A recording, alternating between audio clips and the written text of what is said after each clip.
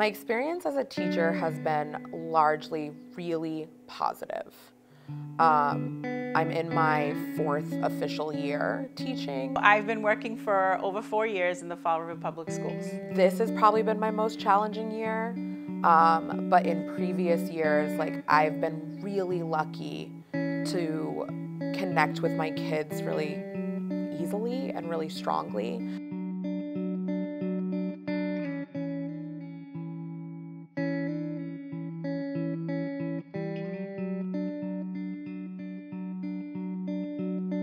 It has been very fun, exciting, challenging, and very difficult at times, especially getting acclimated to the student population and diversity that we have. I think things that aren't provided, I hear about people in other school districts, and I've heard of people that have gotten stipends to furnish their rooms, or they get to put in orders, big orders to supply their room for the whole year, and that's just not something that we've had the privilege of having. Basically, we joke and we call it surgery. And the kids will come to me with a book and say, "Miss, my book needs surgery." And I have to tape them back together because these have to at least last to the end of the year before I can make a request for new books.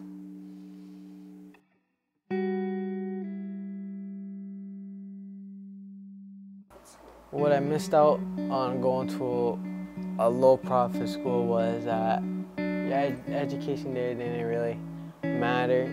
Some teachers really didn't care if you were troubled kids, and they would already assume you were a troubled kid, so that they already would have a guard on them and wouldn't get to know you. And there were some that were nice enough that actually got to know you and kind of helped you out through the way.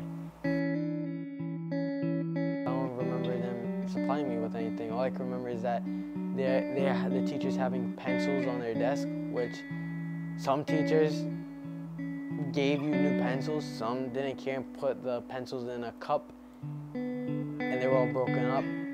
So I wouldn't really use the pencils because they're all broken and you couldn't really write with. Our parents being involved in our students and getting their supplies at the beginning of the school year, we put in our syllabus that we are requiring certain supplies, and most of the time we end up having to pay out of pocket ourselves because our parents are not usually supportive, or they're from a different culture, different background, that they don't realize the importance it is for some of these things that the kids need. We have never had more than 10 parents come to a parent-teacher conference since I started working here.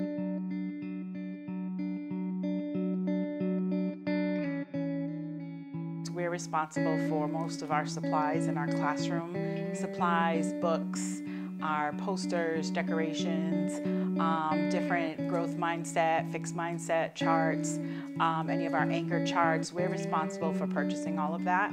We also purchase some fun things too for the kids, especially when it's the first day of school, Christmas time, we get little gifts for them. So most of that stuff does come out of our pocket. You don't necessarily have to buy it, but then you have an empty looking classroom, and then you don't have any extra to give the kids to be incentivized and to be happy to be in school and see you. We're short on technology. It's just hard to provide technology for this many kids on the budget that we have. They miss out on field trips and experiences like that. My kids don't go out to Washington, D.C. for a field trip. They don't get those extended field trip opportunities, these experiences that I think, even me, I went to Swansea schools. I always took those for granted. The fact that I had a field trip at least once a year, I took for granted. I spend about $100, $150 a month. For a total, by the end of the school year, I've spent almost $2,000. Every year when I do my taxes, I submit my receipts, and they've never added up to under $1,000. So that is over the course of the year.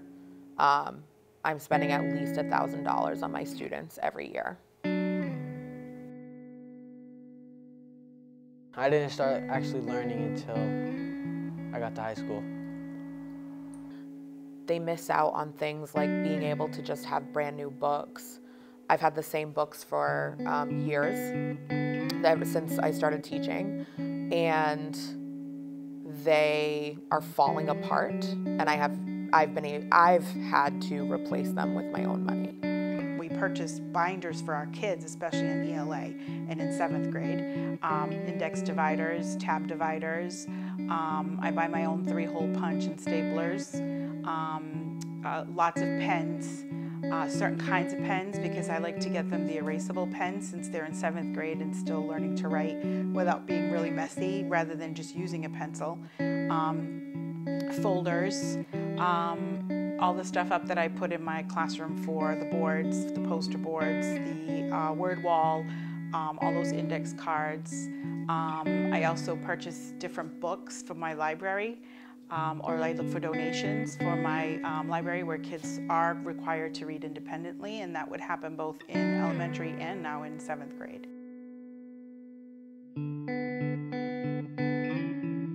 The advice that I can give is come together as a community, come together as a union, which we recently did go to the State House as a union group to ask for more money, and money that is given to us that's owed to us by the state and the government, which is coming down the pipeline. So things are definitely going to change for the better. However, the only other advice that I can give is that if you don't put into your classroom, whether it's financial, mental, health, whatever it is that you have to give 100% of, then you're not going to get it back from the students. And in order to create a unified, consistency and accountability in the classroom, you have to put into that, whether it's out of your pocket or not.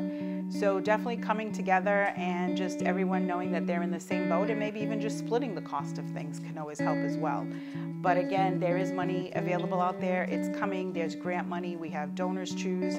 We just need to fight, and we need to continue to work towards finding this money to bring in. But in the meantime, you have to take it out of your pocket at the moment.